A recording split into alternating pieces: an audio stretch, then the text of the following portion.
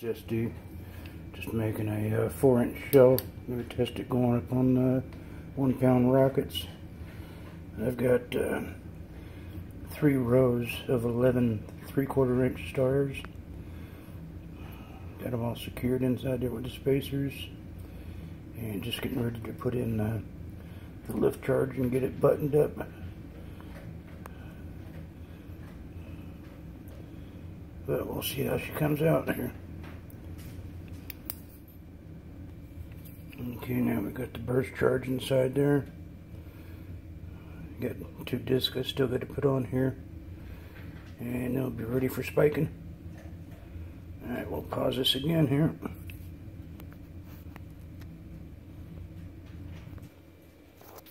Okay, there's the end disc right there. I think I turned my camera around, so I'll have to fix that next time here. Go for the second one after we fold the edges down. Okay, we got the disc on now. Sealed up. We just got to spike it up now.